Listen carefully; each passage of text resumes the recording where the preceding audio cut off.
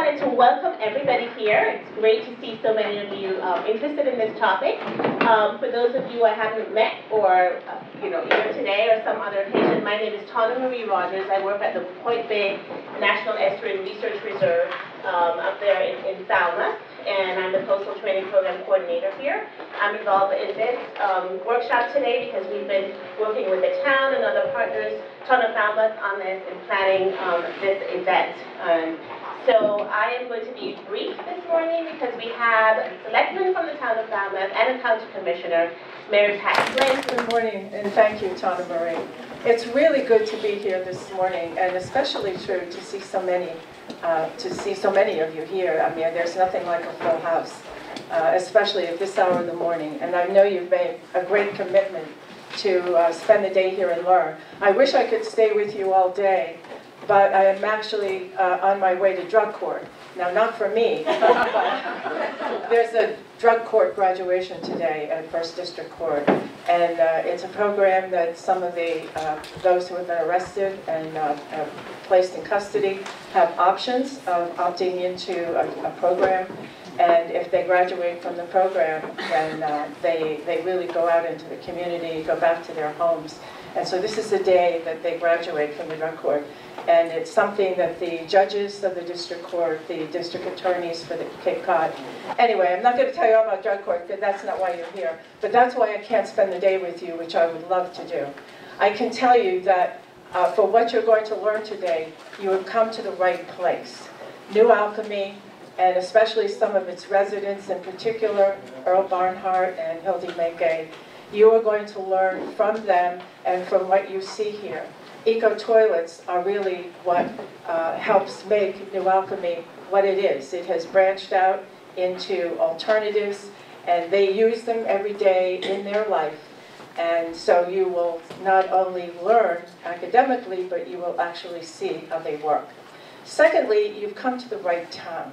Falmouth is truly a leader in looking at alternatives as options to sewering. And this all came about several years ago when we had to develop our comprehensive wastewater management plan, which was a requirement of the state. And the town manager at the time put a group of people together. They were called the Nutrient Management Committee, and they worked very hard with the consultants to develop a draft plan for comprehensive wastewater management, which they did. And when the plan went to the Board of Selectmen, what happened was there were people in the audience, and they were saying, well, what's in the plan? We haven't seen it. What does it mean? And then one or two of the selectmen said, well, they haven't read it. And so that ended that process. So we said, that is not going to work. So the selectmen said, we're going to step back. We're going to form a different group, and they're going to go through that draft review plan and see whether or not it really does meet what the town is looking for. And the most important piece was public outreach and public participation and public involvement. And that's what happened the second time around.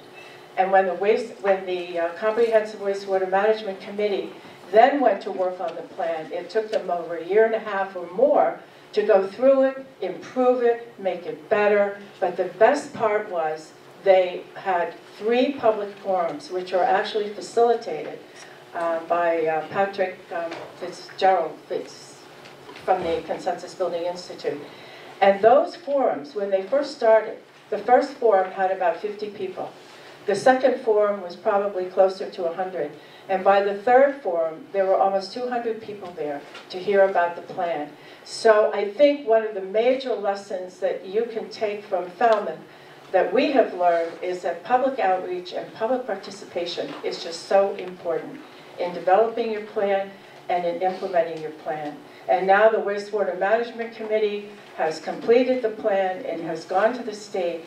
And now, as part of that plan, we have been looking at alternatives as a way to avoid sewering.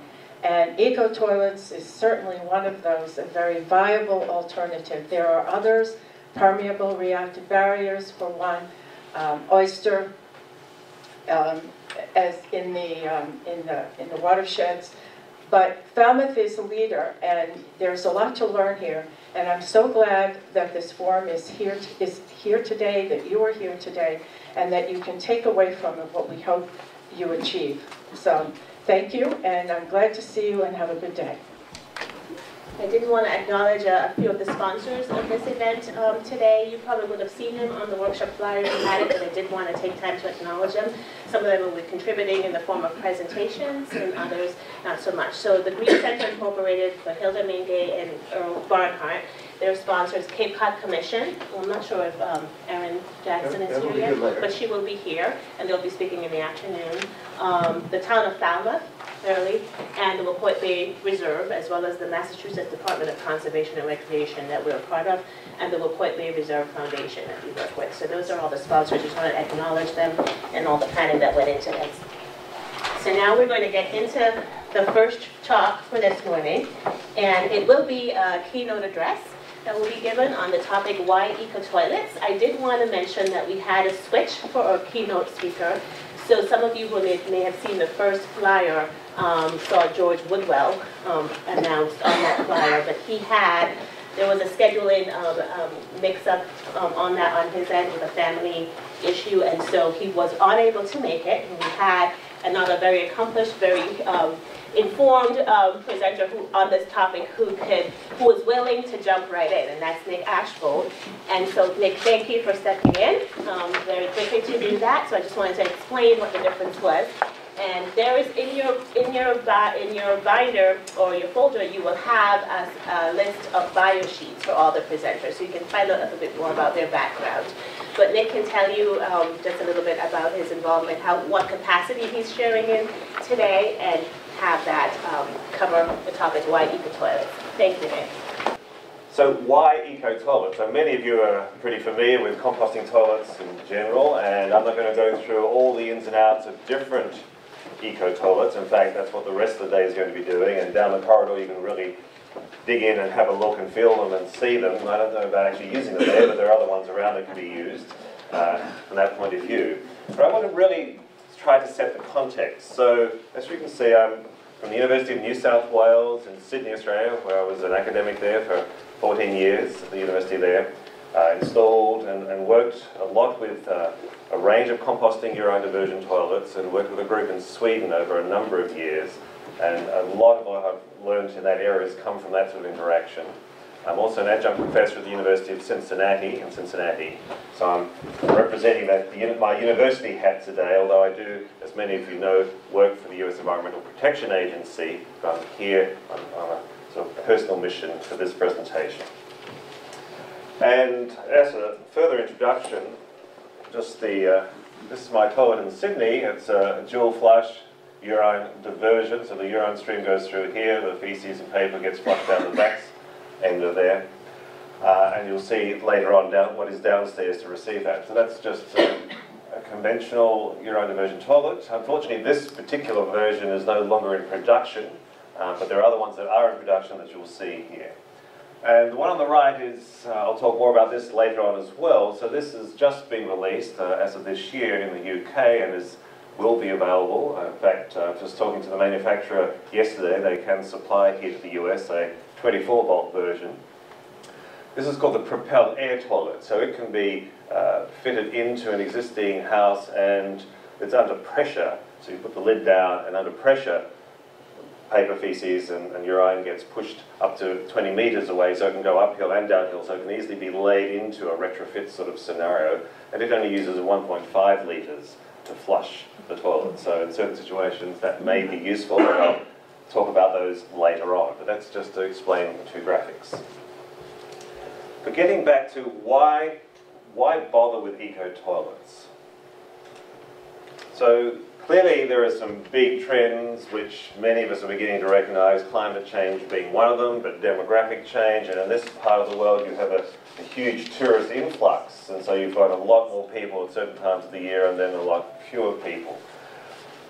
But the climate side of things, just reading through there, clearly you already suffer from king tides, surges that can infiltrate into sewers that may exist already or into stormwater systems.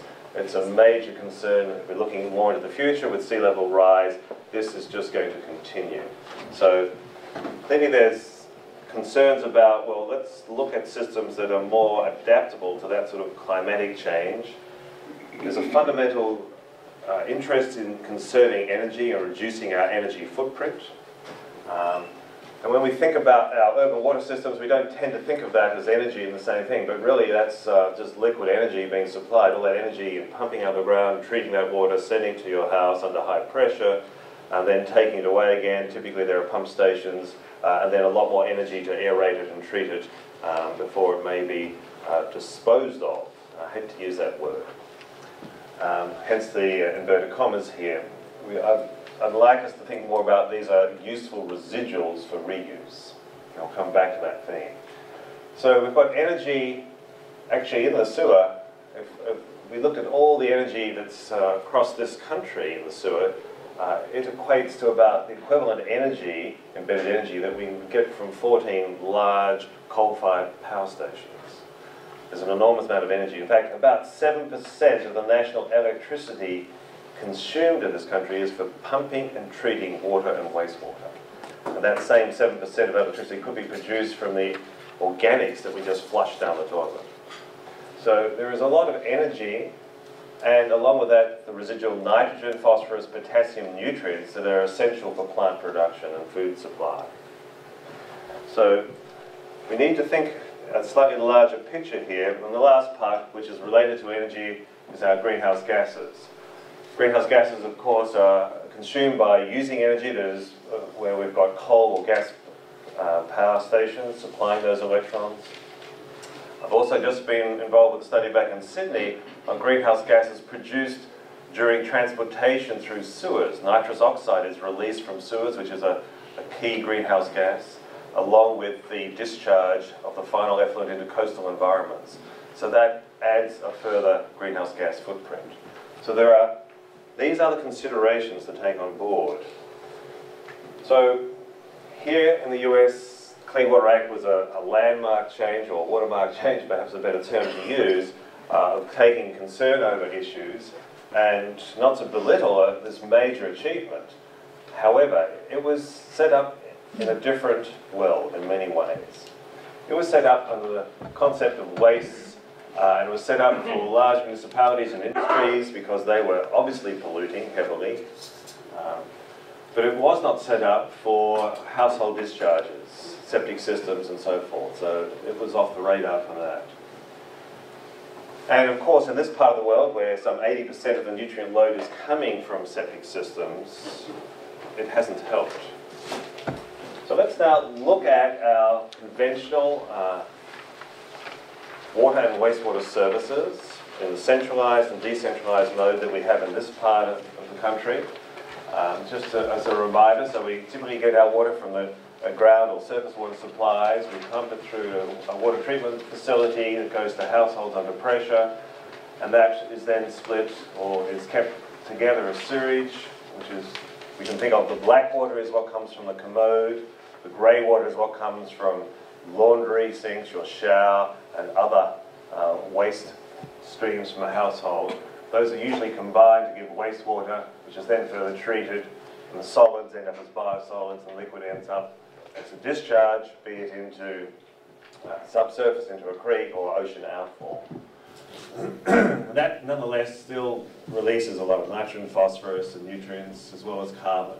And here in this part of the world where there's a greater flow through septic systems, absorption trenches, ultimately making its way into the coastal environment. So we're all very familiar with that, so I won't dwell on it. But they're just some of the numbers that I've already mentioned, the amount of electricity that's consumed, the amount of greenhouse gases.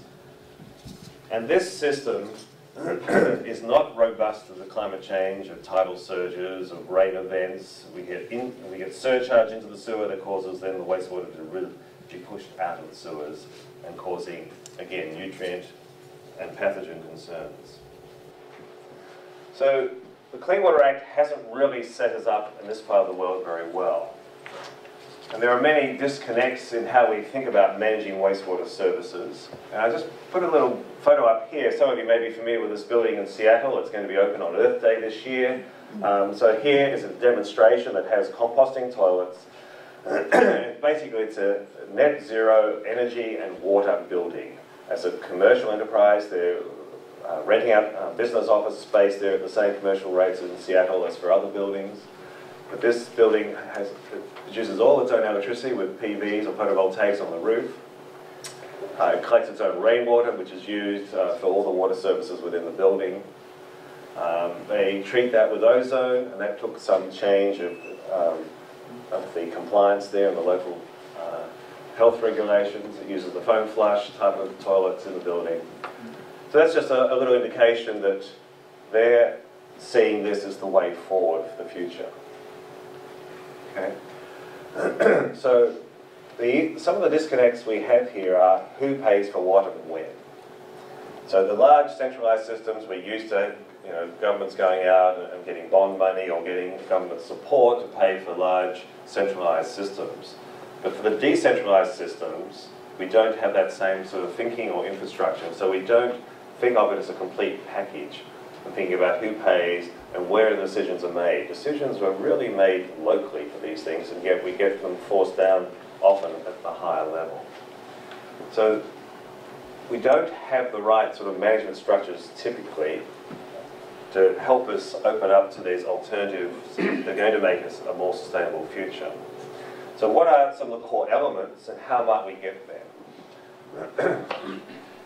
So one concept is, the whole idea of being able to manage the environment is a sort of misconception.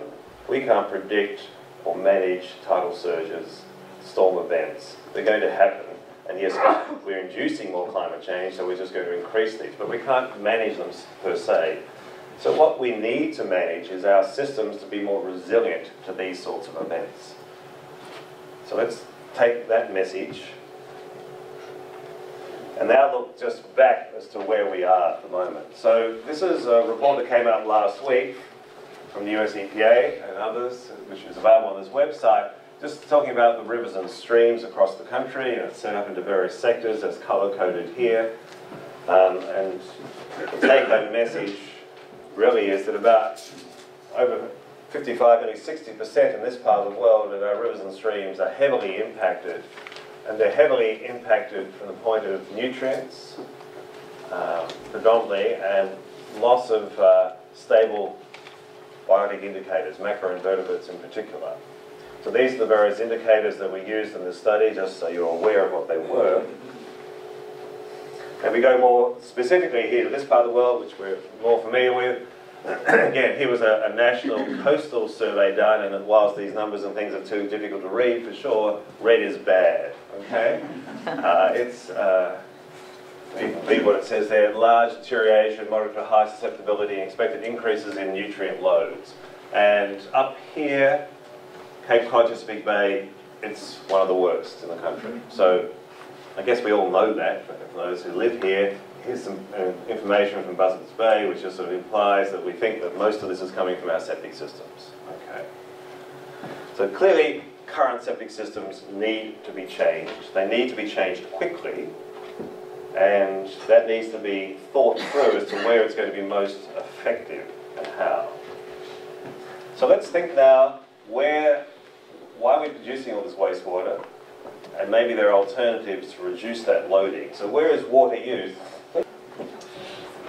So in a household, typically this is taken from the American Water Works Association, Research Foundation, just where is water used in homes, so clothes washing, in the faucet, the shower. Typical toilet uses at least 25, nearly 30% of the water, depending on the type of it. We lose about 30% of the town supply before it even reaches households, and so forth. So thinking about toilets, thinking about clothes washing, we don't really need to use high-grade, fully treated drinking water. So why do we? Well, because it's cheap and it's supplied to homes, and we've built our infrastructure around that paradigm. So we tend to want to think into the future about what is water fit for purpose. Okay? So thinking about water fit for purpose, we can think about various grades of water that could be reused, treated appropriately for appropriate reuse. And when we think about that, we can come up with a schematic which gives just conceptually some of the elements that we might want to think about. So we can still have a town supply, but we may only need to have about 20% of a conventional supply. So there, we're greatly reducing extraction from the environment and the harm that may be doing to ecosystem services by pulling that water out. We can top up, particularly in this part of the world, with rainwater. And the grey water fraction that is in a conventional sewer, if we think of that, or go into your septic tank, 70% of that flow is grey water. And that is the more readily treatable water that could be reused either within the home or within clusters of homes. And if we keep the toilet separate, either have a composting toilet or we take it as a partly flush toilet, we have what's called black water. That stream is the one rich in energy and nutrients that I've already alluded to before. And that could be taken to, at a community scale, an energy recovery station where you turn that organic material residuals basically to methane, which you, when on demand, can burn and turn into electrons. And the excess heat from that can be recovered, so you have what's called a combined heat and energy sort of plant at this facility. And this is not science fiction, these are currently available, and I'll show you some that are operating in Germany in a minute. So you not only get electricity back into the grid, but you get hot water supply back into the community for